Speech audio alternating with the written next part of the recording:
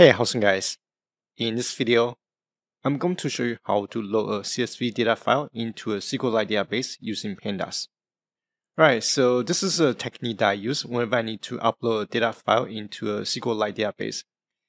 And with this method, you're not limited to just CSV files. You can load a text file, a JSON file, or even load tables from a different database. Right, so here I have a CSV file, and the file name is going to be data.csv.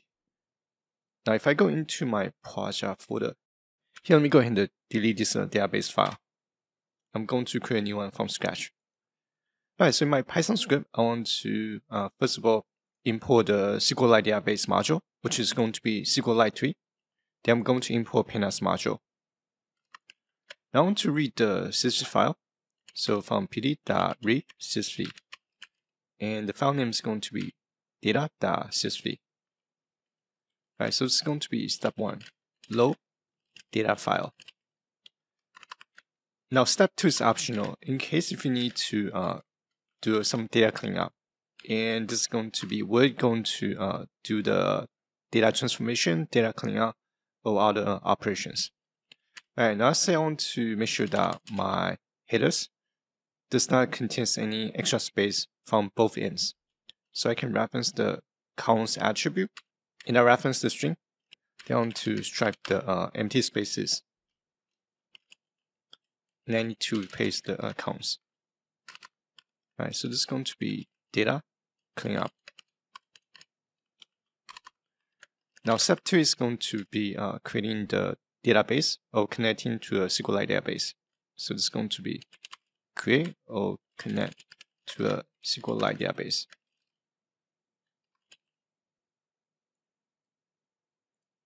Now using SQLite 3 module, it's going to be SQLite 3.connect, and here we can either create or connect to a database.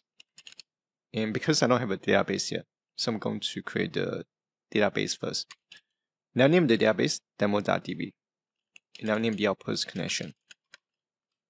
And once I establish the database connection, so I can grab the data frame object, and there's a method called toSQL method. So this is one of the most useful methods in my opinion.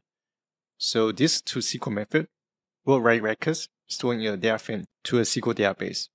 So it doesn't matter if I'm working with SQLite, SQL Server, Oracle, or even BigQuery. You can use this method to work with just about almost every single database system. And because my objective here is simply upload this data set to my SQLite database, so it's going to be step 4. Load data file to SQLite.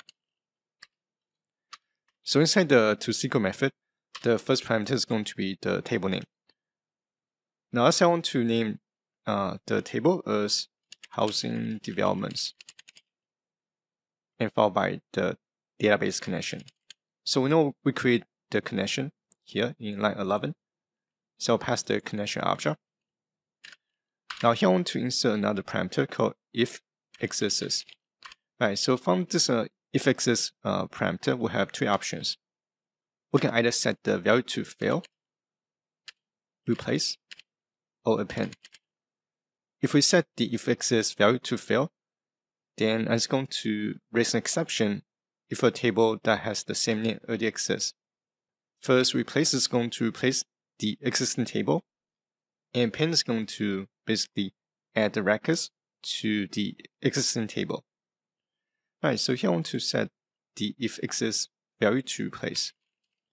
So basically, if I'm trying to upload a data set that has the same, if I'm assigning the same table name, then I simply just want to replace the table records. Now I can close the connection because I'm done with the data upload. Right, so here I haven't created a database yet. Now let me go ahead and run this code block. Now I'll go ahead and create the demo.db file. Now what I want to do here is I want to make sure that this DB file does not have any table. Right, so we can see that the SQLite database is completely empty. Now if I run line 15, and it's going to upload my 561 records from this data.csv file. And I need to close the connection. Right, so if I go back, and I'll drop the database file again. Now this time, I can see that I now have a table called housing developments, and this table has 561 rows of records. So this is going to be everything I'm going to cover in this video, and hopefully you guys find this video useful. And feel free to post your question or your feedback in the comment section below. And don't forget to subscribe, and I'll see you guys next time. Bye bye.